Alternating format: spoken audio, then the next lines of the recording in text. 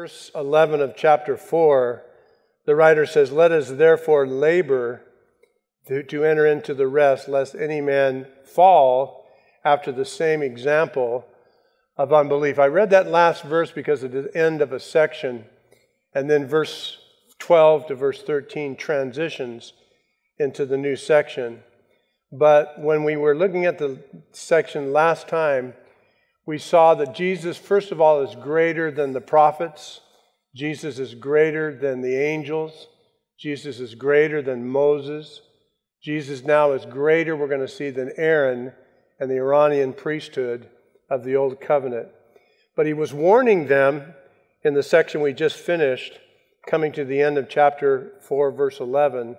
He was warning them not to be in unbelief and not enter into the blessings of the promises of God. And he used an illustration of the children of Israel at Kadesh Barnea, how they failed to enter into the promised land.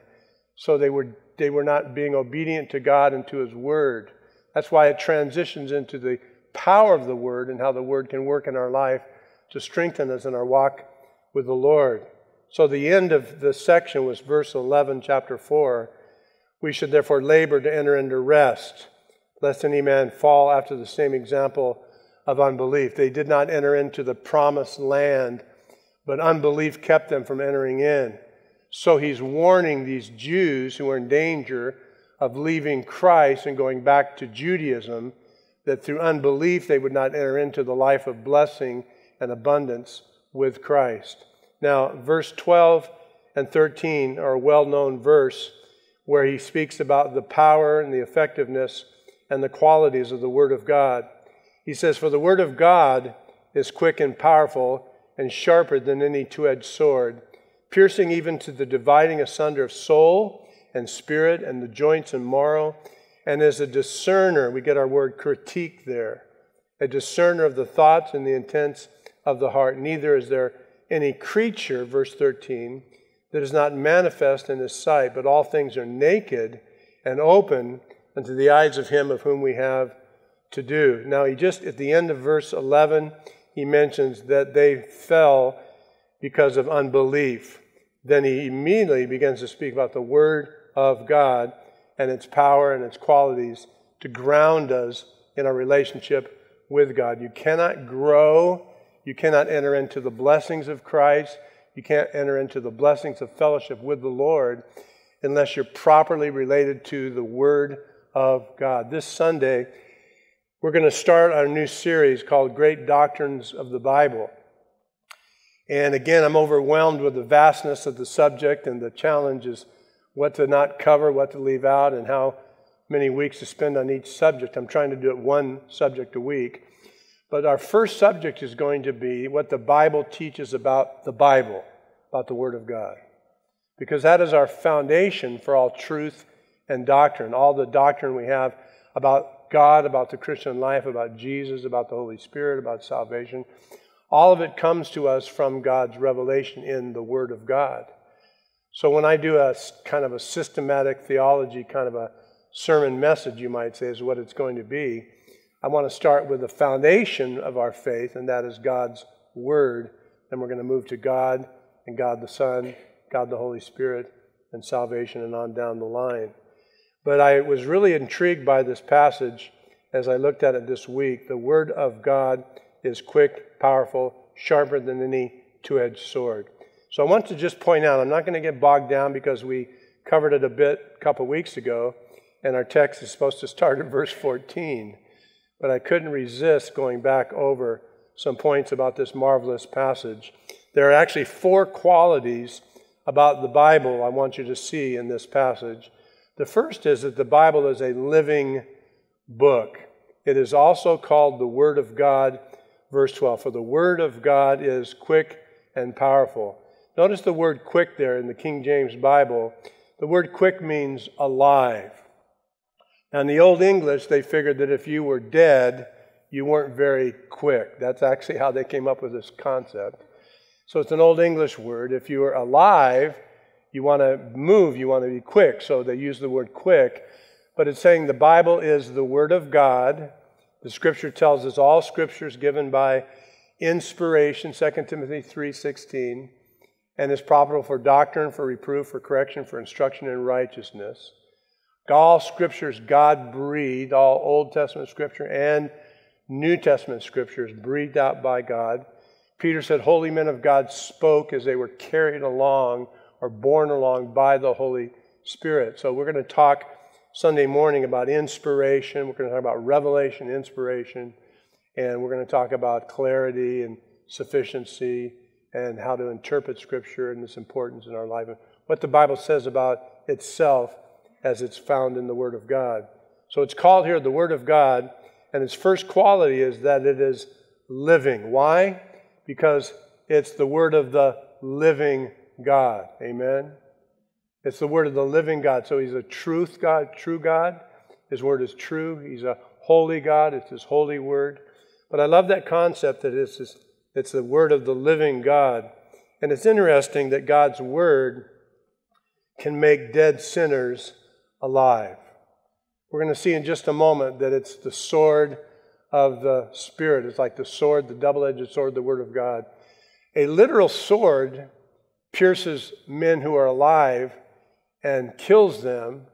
The spiritual sword, the Word of God, pierces men's hearts who are dead and gives them life. So it's a living Word, and it brings life to sinners.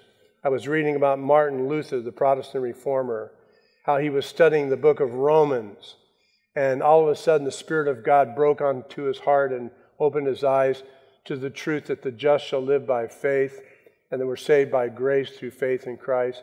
And the Word of God, the Spirit of God working in his heart, brought about salvation and brought about the reformation and the transformation of the entire world, and especially us in the Western world, by that one individual as the Word of God started that fire in his heart and in his life. And even as you go back further to John Wycliffe and William Tyndale and John Huss, it was the Word of God that was alive and powerful and transforming their lives, bringing them to salvation and bringing about a change in their lives and in their culture around them.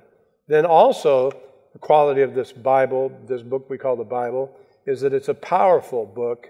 Secondly, notice verse 12, and powerful. God's Word is quick, it's alive, and it's powerful. The word powerful means it's energetic or it works, it's working. We actually get our word energetic from this word powerful.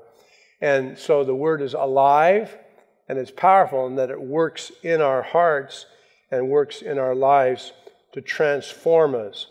Jesus actually said in his high priestly prayer in John 17, he said, Father, sanctify them, that is his people, through your truth. Thy word is truth. So we learn in that statement that God's word is true and that it's transforming of our lives, that we are sanctified by the word of God. So we're saved by God's word, and then we're sanctified by God's word. You might say we're also equipped for service through the word of God as well. So it's powerful. And then third quality, notice it in verse 12, is that it's sharp, or that it's a two-edged sword.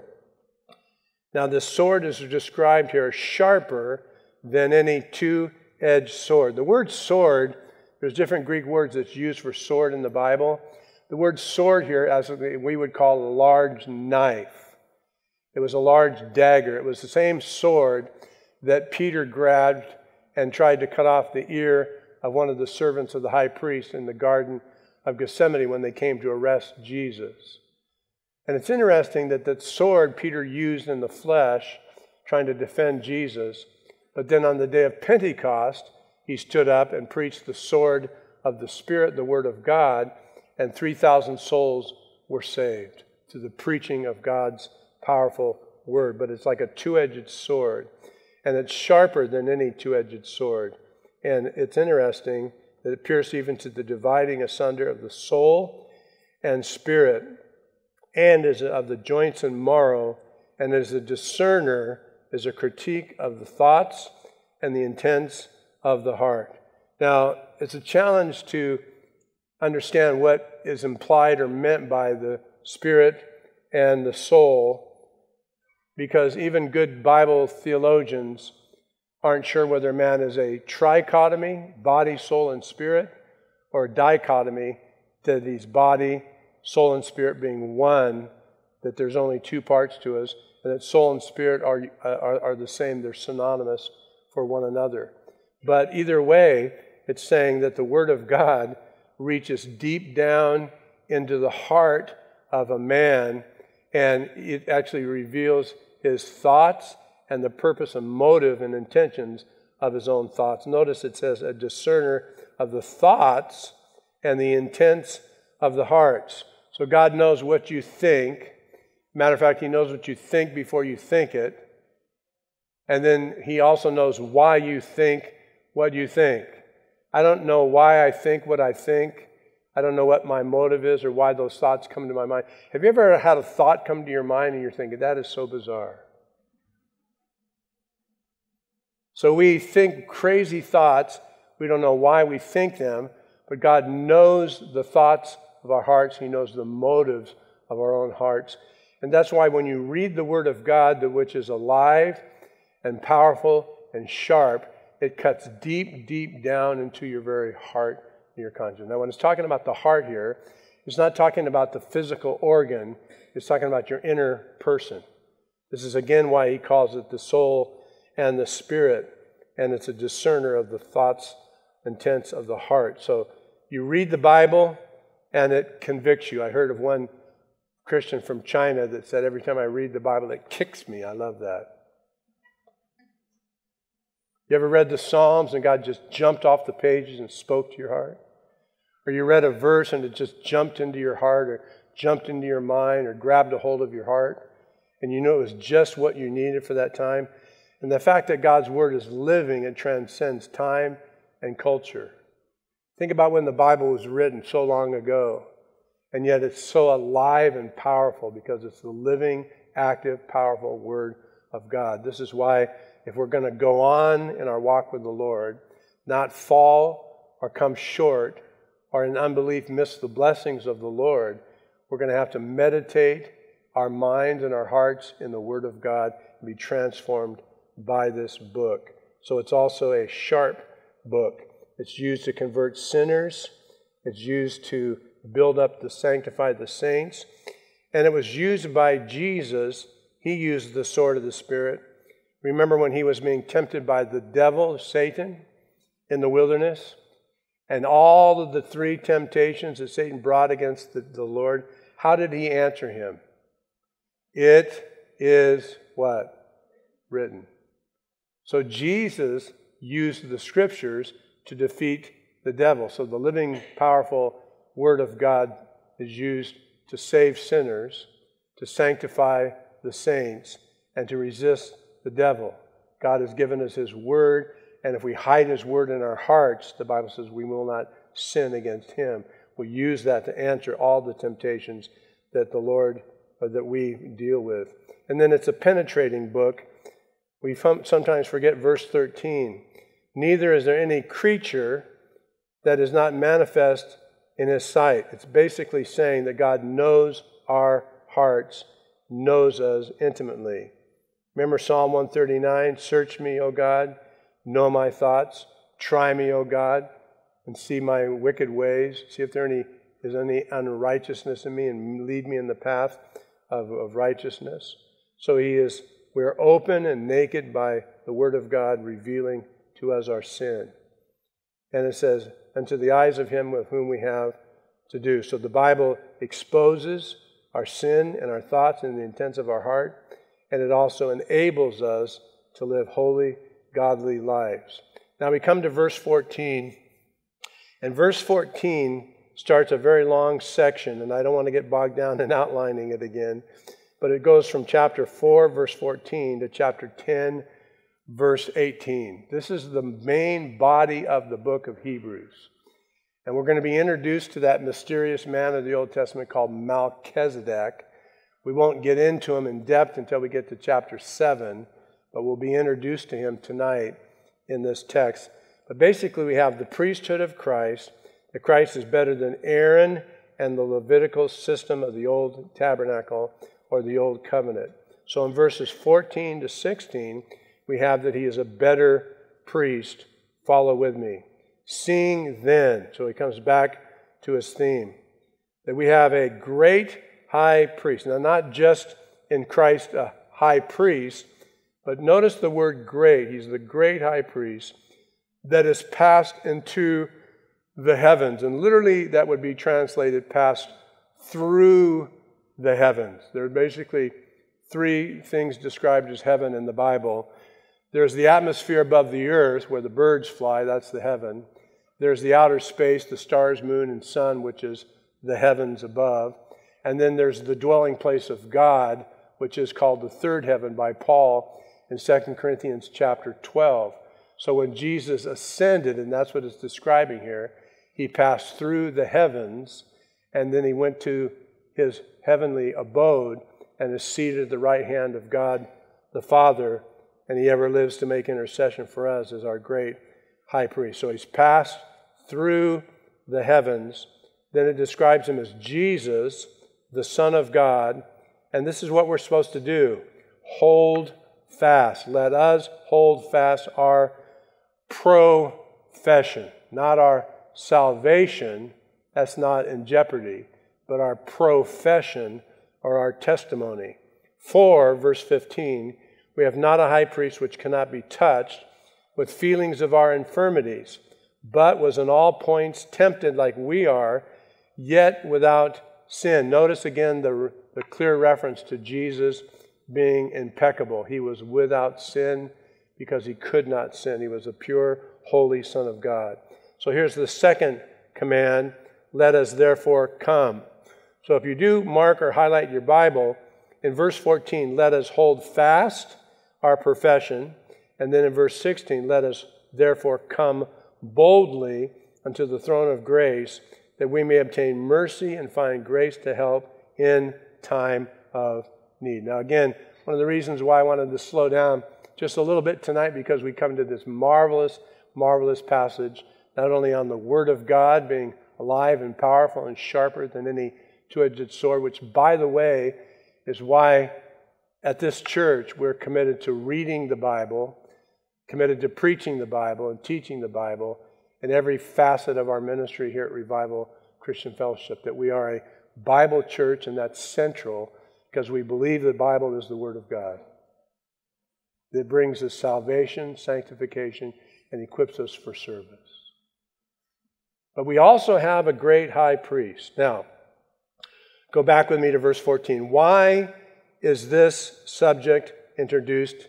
And many times we as Christians would think, why would we come out on Wednesday night when it's freezing cold and it had been snowing? You know, we had to tromp through the snow to get here, right? You probably had to chain up your car to get here. Isn't that crazy? The people in Minnesota would laugh at us. People were dancing out in the snow, which lasted 5 minutes before it evaporated. But why would we study about this priesthood of the Old Covenant now as we are Christians of the New Covenant? Well, let me tell you why he brought it up in the text. These were Jewish Christians who were beginning to question whether or not they should continue to follow Jesus Christ.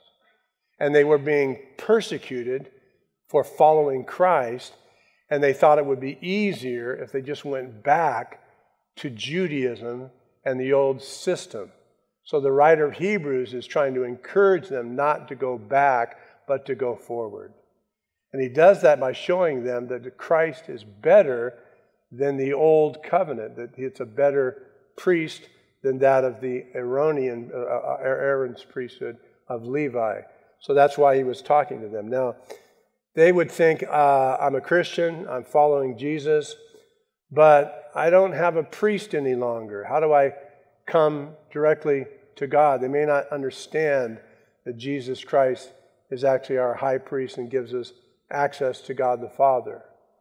And that Jesus being Messiah, which they understood, was from the tribe of Judah, which was the Messianic tribe. But the priesthood was from the tribe of Levi. So in their minds, they're thinking, I'm getting shortchanged here. This isn't good. I don't have a priest anymore. I don't have anyone to mediate before God for me. So I think I'm going to give up Christ and I'm going to go back to Judaism. So he's warning them not to do that. And he's warning them that Christ is superior to that of Aaron. So he says, we have a great high priest that is passed into the heavens. So they don't have to be discouraged. They don't have to be disappointed. They don't have to think that they're getting shortchanged. Now, there are some today who come to know Christ and are born again and have a personal relationship with Christ out of Roman Catholicism. Anytime I mention Roman Catholicism, somebody gets upset with me. So don't shoot the messenger tonight. Just listen to me. In Roman Catholicism, they have a priesthood. They go to confessional. They go to Mass. They celebrate the Eucharist. And they feel like they have a tangible individual, human, that is a mediator for them or an access to get to God, and that they can't go directly to God. They can't talk to God themselves, that they need to have an earthly priest. First of all, in the New Testament, there's nothing about being priest in the sense of a pastor or an elder, a bishop, or an overseer. In none of the passages are they referred to as priests. All Christians are referred to as priests, and that we actually can come into the throne of grace, and we can intercede for others, and we can represent God to them, and we can represent them to God in prayer. So the Bible actually teaches the individual priesthood of all Christians, that we have access to God. But it also teaches that Jesus Christ, even though he is the sacrifice for our sins, that he is our high priest, seated at the right hand of God the Father, and that he actually goes within the veil for us and takes then his sacrifice to the Father, and that he is the mediator between God and man. So if you feel like you're shortchanged becoming a Christian or even a Protestant Christian, you have Jesus Christ who can take you directly into the presence of Christ, access through him, through his blood. You don't need to go through a man, a priest, a pastor, an intermediary. You can come directly to God through Jesus Christ. And you don't need to use the saints either. Notice we have a great high priest. And that phrase says, we have. That's a present possession. We have Christ who, and it will not change, who is always and forever our great high priest. And then this passing into the heavens, or through the heavens, speaks of his ascension, when he went from earth to heaven bodily. So he's exalted at the right hand of God the Father. So many times we stop with the incarnation, crucifixion, resurrection, and we don't think about the ascension. And then we may stop there, and we don't think about the exaltation. We stop there. So Jesus is not only risen from the dead, he's ascended back to heaven, and he's exalted at the place of honor, the right hand of God the Father. And he's alive right now to give you access to the throne of grace. Amen? No need to go through a priest or wait once a year for a high priest. But we can go right directly to God. How marvelous that is. Now, he's superior because of his position, verse 14, because he's at the right hand of God the Father.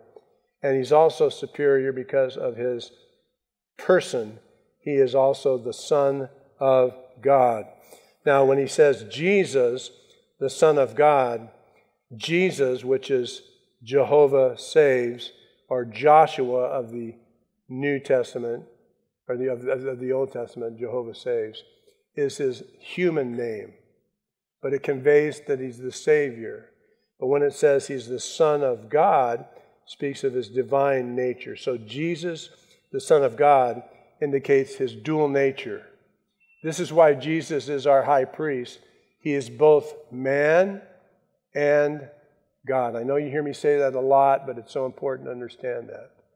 He's both fully God and fully man. Some say better to say truly God, truly man. Sinless man, but full, genuine, authentic manhood, his humanity.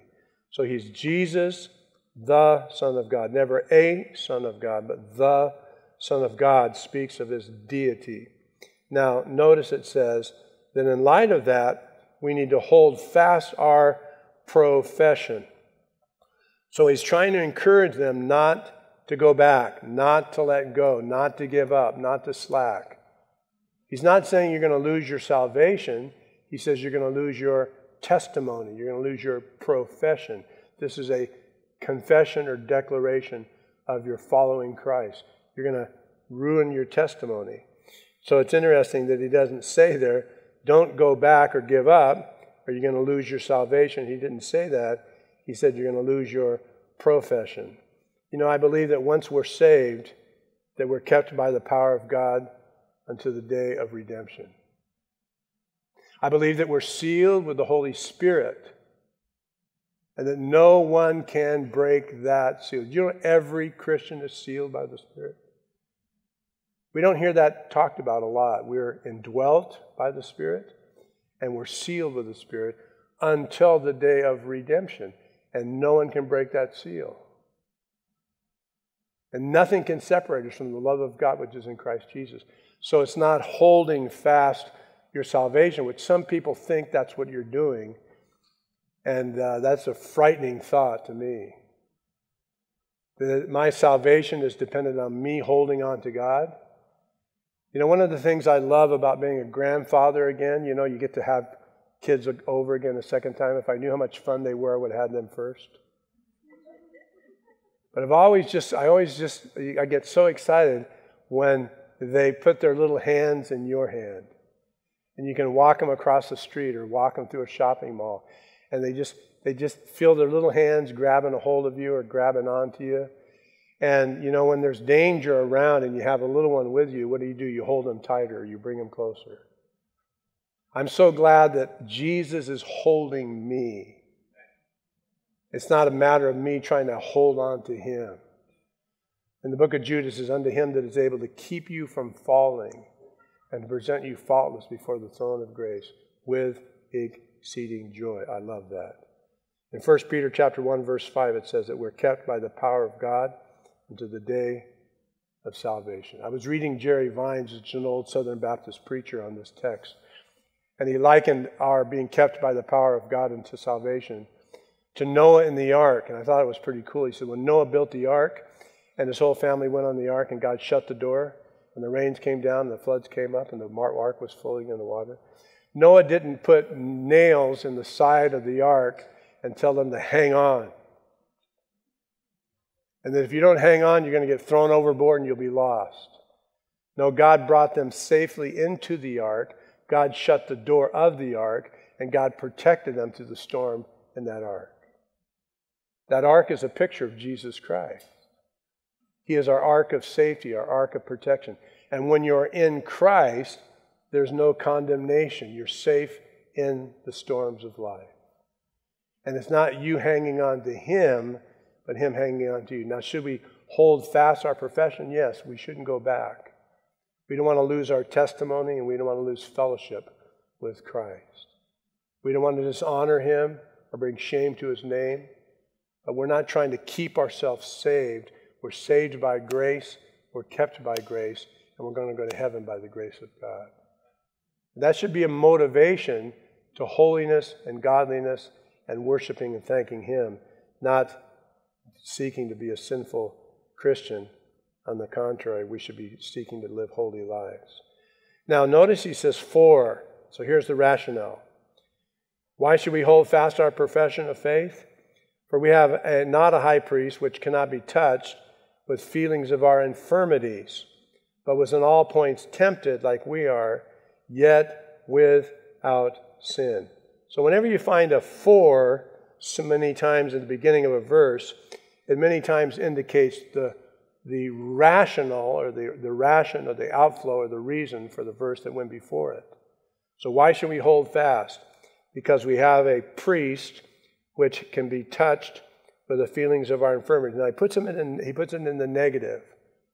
He says he cannot be touched with feelings of our infirmities, but he's trying to convey the idea that he can sympathize. The word there, touched, Literally, we get our word sympathy from that. So it speaks about the fact that because he was a man and became our high priest through the incarnation, that he can sympathize with us, he can be touched with feelings of our infirmities, and that he was tempted in all points like we are, but he did not sin. Now, this is a marvelous, marvelous truth that can go unnoticed in the passage, but it's basically saying that because of the incarnation, and listen to me very carefully, in the incarnation, deity and humanity were fused together for all eternity. That means Jesus right now is the exalted God-man in heaven. He's in that glorified human body in heaven. He is the prototype of our future resurrection. How marvelous that is. Jesus actually goes before us. And because of that, God in heaven understands your weakness. Jesus understands your sorrows. Jesus understands your disappointments. Jesus understands your struggles. If not, we wouldn't be able to understand how could God know what I'm going through. He's never been a human. He's never been a person. How could God, living out in the cosmos of heaven, how could he understand my hardships, my difficulties, my weaknesses? He left heaven, was born on earth, and lived a sinless life, and was tempted in every way we are, yet he didn't yield to the temptation. Now, when he was tempted, his temptation was authentic and genuine, but it didn't come from a sinful nature like it does for us. But it's very possible that these temptations, all points like we are, refer to the three categories that Satan tempts us: lust of the flesh, lust of the eyes, and the pride of life. Remember when Jesus was tempted by the devil? He said, if you are the Son of God, turn these stones into bread. You're hungry, aren't you? Turn them into bread. Lust of the flesh. Same thing that he did in the Garden of Eden with Adam and Eve. It's good for food. Eat the fruit. Then he took him to a high mountain, showed him all the kingdoms of the earth. They're mine. I can give them to whomever I wish. If you fall down and worship me, they're all yours. This is why you came, to redeem the world. I'll give it to you. Lust of the eyes. Then he took him to the pinnacle of the temple, says, throw yourself off. Got really subtle and tempted him by using Scripture himself. For it is written, he shall give his angels charge over you to keep you and bear you up, lest you dash your foot against a stone. And Jesus actually then answering again with the word of God says, thou shalt worship the Lord thy God, and him only shalt thou serve, the pride of life. I'm not going to bow down and worship you. So all points was Jesus tempted. Now the fact that he was tempted and never sinned means that he maxed out the temptation. By that what I mean, when Satan tempts you, if you yield to the temptation the minute he starts to tempt you, then you don't know the intensity of the temptation. Those who resist temptation know the intensity of temptation. Someone said, I can resist anything but temptation.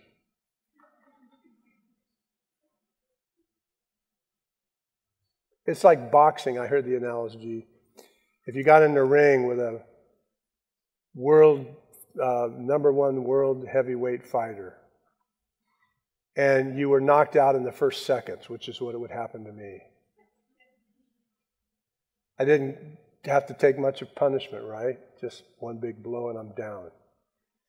But if you got in with a heavyweight fighter and you went all 15 rounds, you stood the whole match, you'd know the full wrath of that fighter.